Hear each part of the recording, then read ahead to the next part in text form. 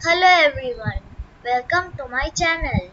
Today I will show you how to remove background from any picture in Windows 7, 8, 8.1 and 10.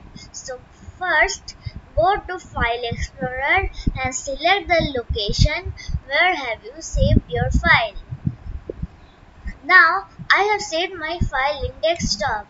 So I will click on my picture and click on the arrow in the open option. Now in the here I will click on Paint 3D. Now my picture has been opened in Paint 3D. So first I will go to Magic Select in here. Now I will select the size only of the picture like this. Now from here I will click next here. Now from next I will select add. I will add this.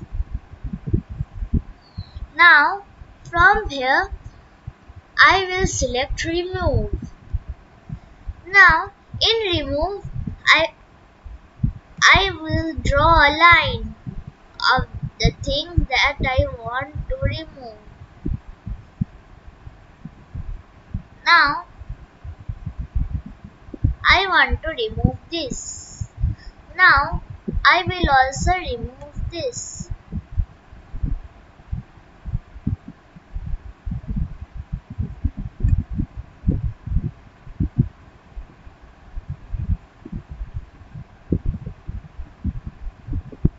Now I will click on done. See, a photo has been there. Now to delete it, I will select the full picture and click on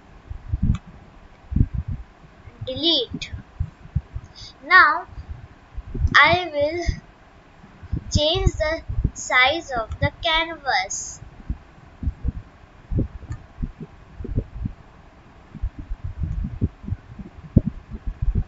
Now I will move. Now I will move this picture